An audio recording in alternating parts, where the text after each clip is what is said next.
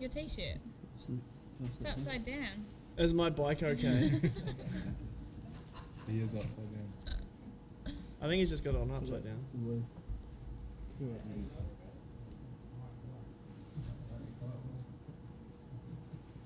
When's the minute silence, did you say? We're in it. Oh. Apparently brought to you by Toby's banter. Minute of banter. That's a factory hat you've got on there. Like that? Hey? So what? Full factory hat. We won it. Oh, good. Not over yet. Welcome to the media conference for round 3 of the 2019 New Zealand Super Sport Championship here at Hampton Downs, and coming to you from the Mike Pero Motorfest over the weekend. Round 3 is hosted by the Auckland Motorcycle Club and brought to you by our generous sponsors DHL Express, Suzuki, Yamaha, ICG Print, Carl Cox Motorsport and Motorcycling New Zealand, supported from Pirelli, Honda Cars, Resine Automotive and Light Industrial, Paints, Bike Rider Magazine, MX and Track Timing, that's Nicole Boll, and along with a host of smaller sponsors. And on the panel we have the top 5 in the championship at the moment, starting with Toby Summers. They're in the middle there with 75 points. Avalon Biddle at the end here with 66, and only 1 point behind that, Seth Devereaux with 65. Ashton Hughes, 54. Dale Finch, 44. So it's all pretty close there at the top. Now, before we get into finding out what you guys are going to do or did over the break, we're going to ask Seth to do something. Oh, gross. Seth, if all your panellists Yep. were superheroes, Yep. you can write it down. We'll give you some paper just in case. With Yep. superheroes, what would they be and why? So that gives you, and of course you must include yourself in this, okay? I'm not very good at superheroes. Oh, you've got time.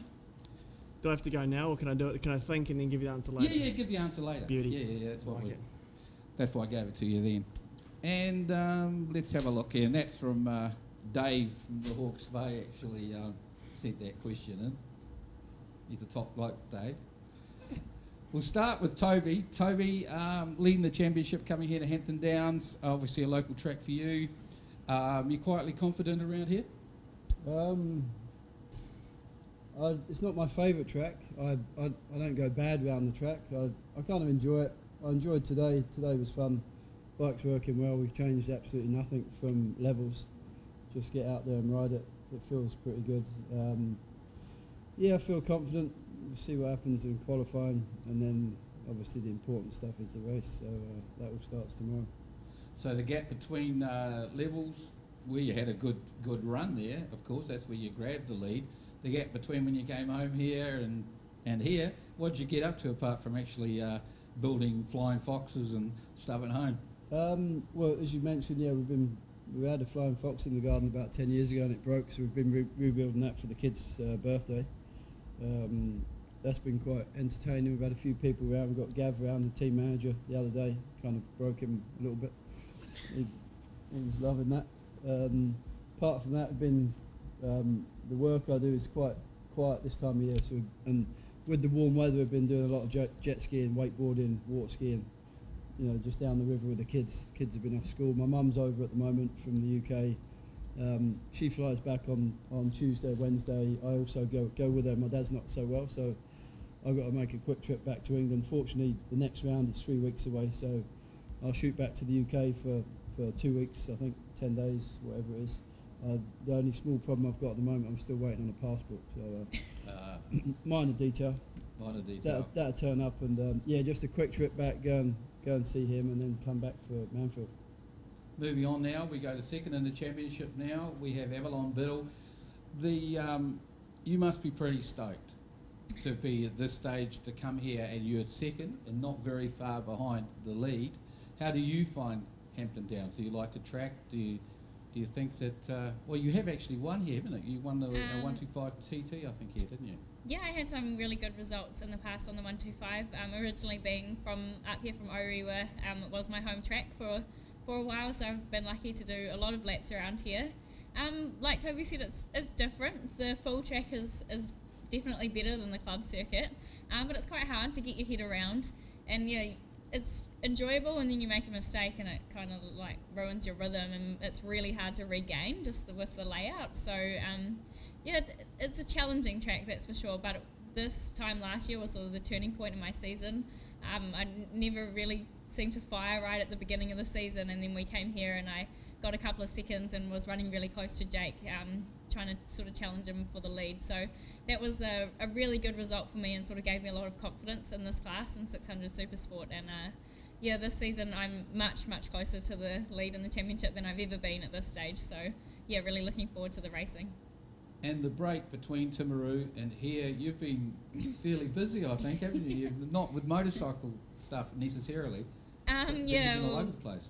Yeah, it's always very busy. I work in the motorsport industry marketing for a company, Link ECU, so we do a lot of motorsport events with that, and obviously it's prime time for that as well. So been very busy at work, and then a lot of events actually here this weekend is Shiny Side Up, which is run by Ride Forever, ACC, and New Zealand Transport Agency. So I've been very fortunate to be part of that, speaking about some rider techniques and women in motorsport and that sort of thing to a few of the public at those events. So that's been really great, and it's good to have those guys here, and I think they've brought Dave McKenna, the state stunt rider, out for the weekend as well. So the spectators are in for a treat, not only racing but some stunt stuff too.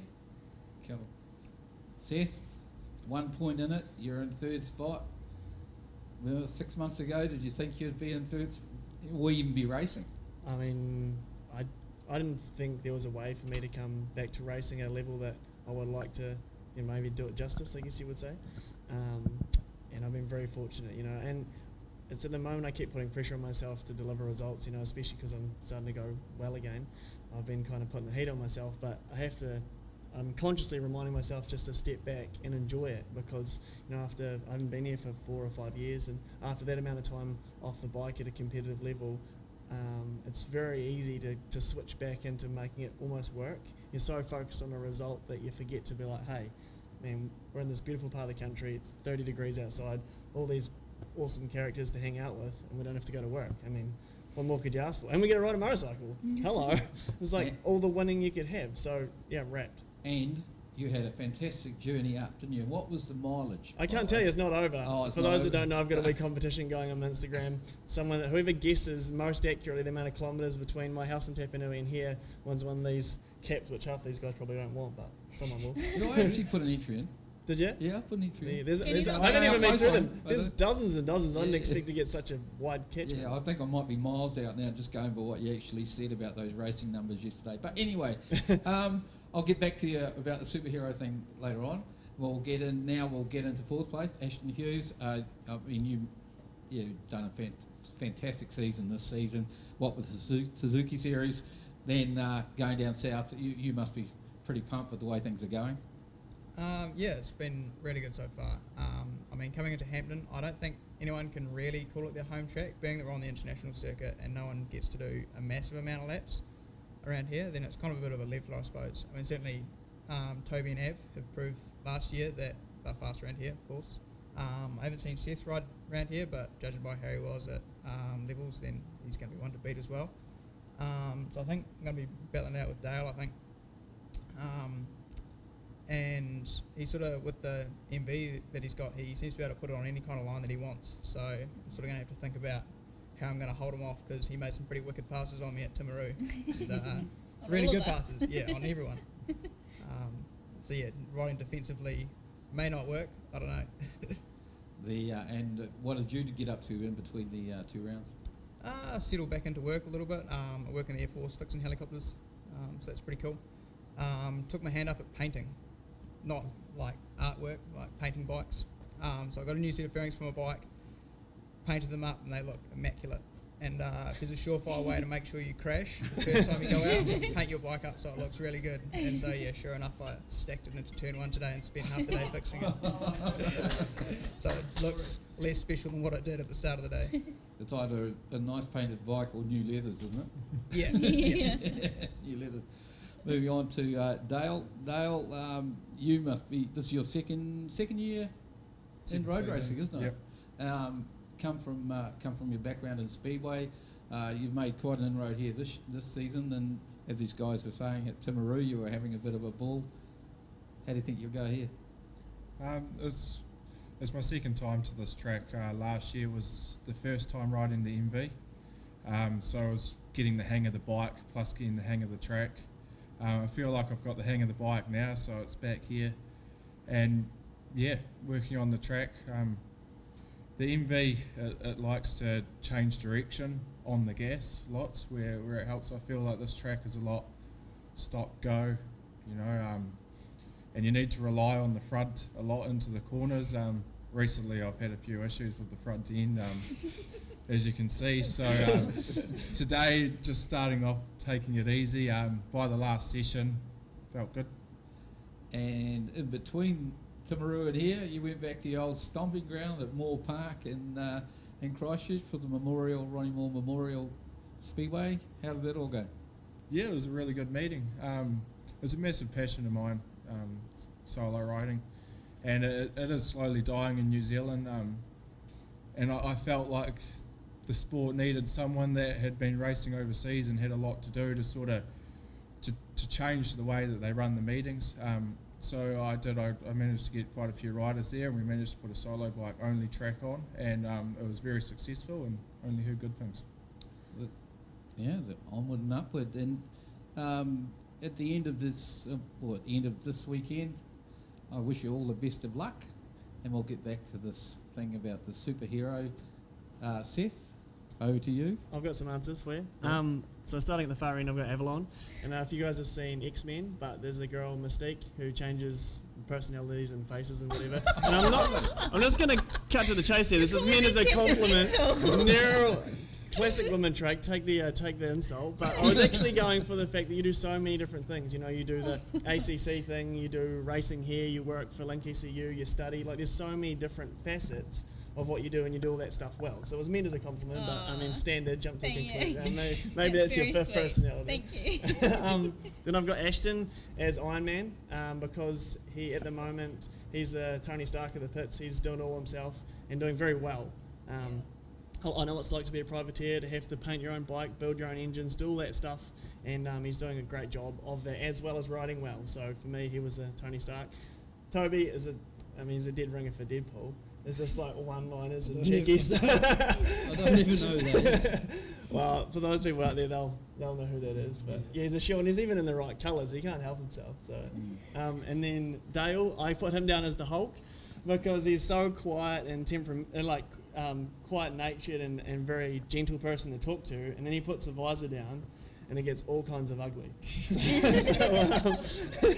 For me, that was. I mean, look at his hands. He's got the whole can and everything. I gave myself Donkey from Shrek because I'm just too busy yapping and not really achieving anything useful. So I guess that'll have to do. Okay, before we go, we have one special question from Lainey from Bishopdale in Christchurch, and this is for Avalon.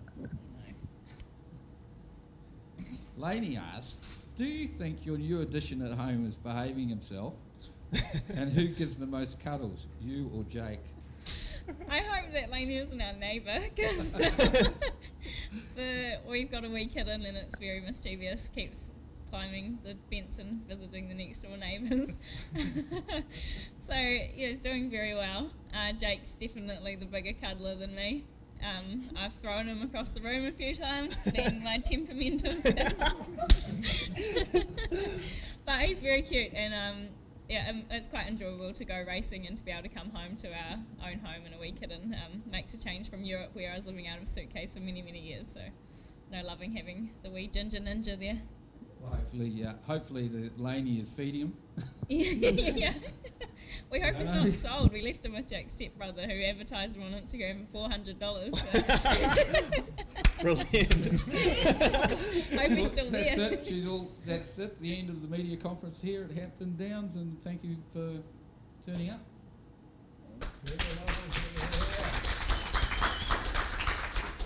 and being good sports. Boom. Good job, Steve. I love that you went